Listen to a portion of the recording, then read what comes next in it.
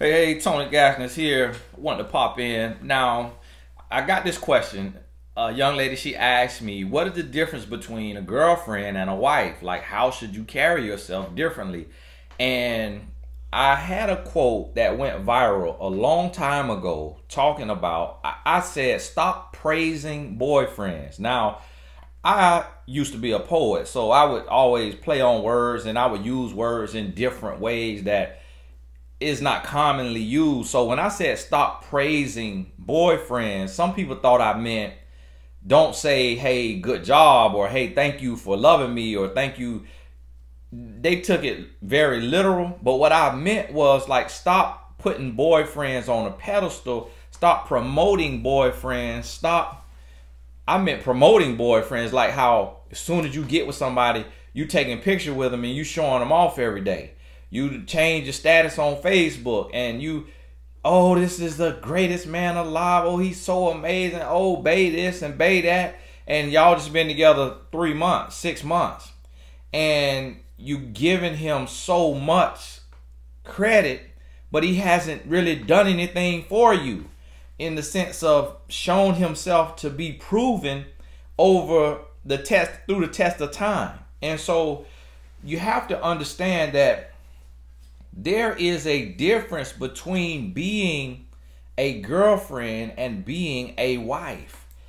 And you have to pace yourself.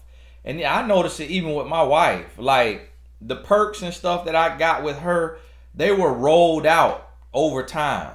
Like everything that she does for me now, 13 years in marriage, she didn't do this in dating. She didn't do it in the first year, second year, third year, fourth year, fifth year, sixth year. It was like each year she became a little bit more open, a little bit more giving. Like she would open up more and more. Her personality evolved over time as I continued to love her and show her that I am trustworthy, that she can trust, that she can have faith that her husband is going to be right and do right and be there for her and really be a real man. The more I showed that, the more she began to open up.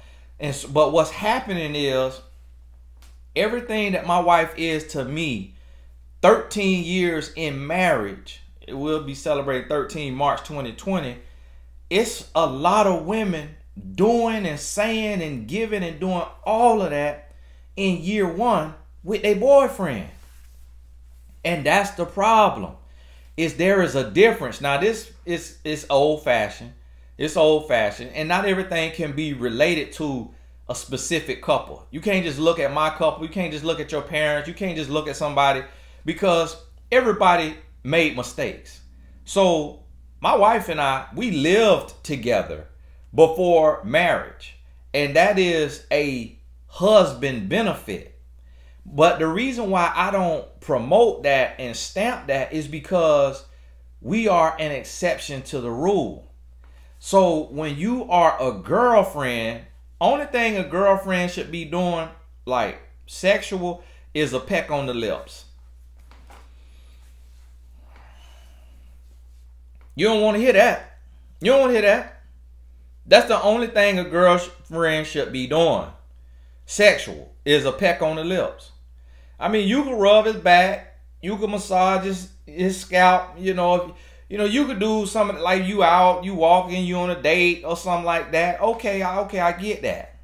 But it should not be anything oral, intercourse, should not be any of that when you just a girlfriend.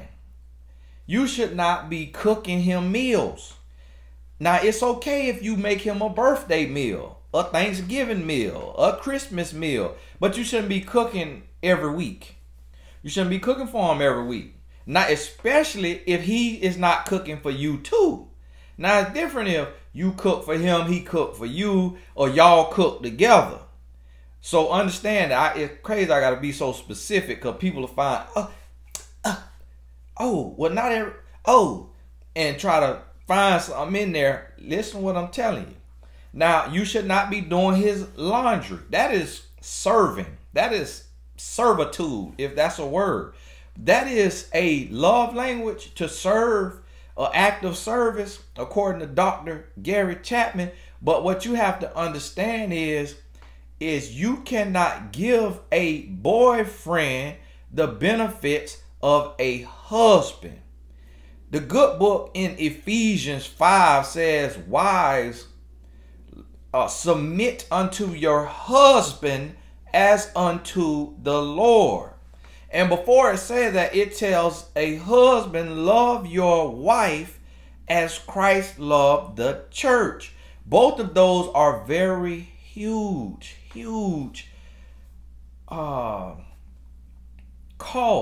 charges. Both of those are very, very big when you look at it, when you think about this thing, when you draw the parallel about what's being said. But understand, it's talking about husband and wife, not boyfriend and girlfriend. So what's happening today is there's so many women that you cooking for him, you cleaning for him, y'all living together, y'all sleeping together. He driving your car, you loaning money, you know, you getting yelled at, you getting cursed at. And those negative abusive things are not husband benefits either. So don't get that confused. But you putting up with so much, and you're giving so much, and you're doing so much. This your boyfriend. You ignoring your family to go to his family on Thanksgiving. That's your boyfriend. That's not your husband. You go see your family. Let him go see his family. And then y'all FaceTime each other and meet each other. That's your boyfriend, not your husband. And this is what y'all have to understand. Now, all y'all, you going to see the comments flooded. Why buy the cow if the milk is free? And all of this stuff. We got all these slogans, but ain't nobody listening to it. Ain't nobody paying attention to it. The very people that say, why buy the cow when the milk is free, got they milkshake bringing all the boys to the yard. Giving away all the milk free. And know all the slogans, but don't know what that means. That means, why marry you if you already having intercourse with him? That's what that means. Why buy the cow if the milk is free? That's what that means. Now, it probably means some other stuff too, but that's what it means in regard to a relationship. It's like, why marry this woman if I already could live with her and sleep with her and get meals cooked? What sense does that make to bring the government in my business to then be governing over me, to where now if I want to get a divorce, I got to hire a lawyer and I got to give up 50% if I didn't sign a prenup, and I got to go through all of this stuff, this legal stuff, because I legally signed a paper saying that I'm married. The man is saying to himself, why do that if I already have everything that I would have if I was married to her? That is why you separate the two.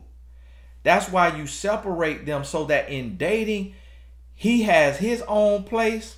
You have your own place, unless y'all living with parents. He has his own transportation. You have your own transportation, unless y'all take public transportation. And all he's getting, the ultimate reward is going all the way, intercourse.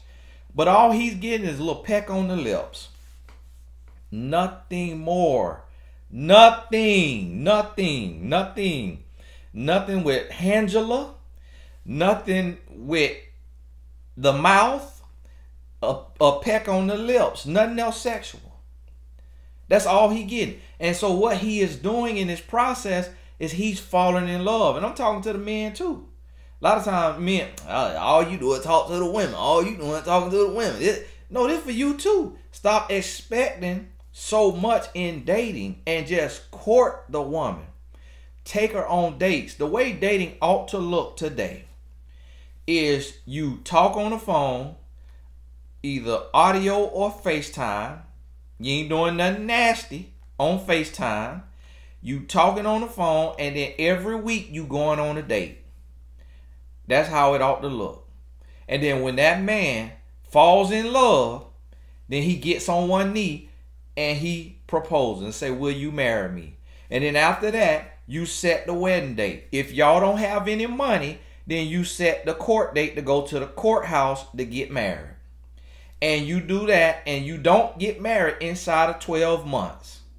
You can get engaged if you want to at 6 months. You can get engaged at 12 months and be married by 18 or 24 months.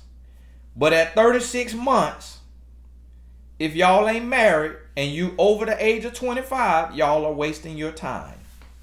You're wasting your time. Neither one of you or the man is not serious about life. He's not serious about marriage. If he take more than 36 months to get on a knee and ask you to marry him, he does not see you as his wife. If he's over the age of 25. 25 to me is really for a man the age of reckoning, when a man really comes into manhood. 18 is not that. He is an adult legally on paper, but he is not really a man at 18 unless he's exceptional. He's an exception to the rule. So understand what I'm telling you here. You need to sit down and you need to identify the things that you are doing in your relationship and ask yourself, are you crossing the line? And are you doing things in a dating relationship, boyfriend and girlfriend, that should be reserved for marriage? If the answer is yes, y'all need to sit down and you need to make changes and say, look, we moving too fast, let's scale back.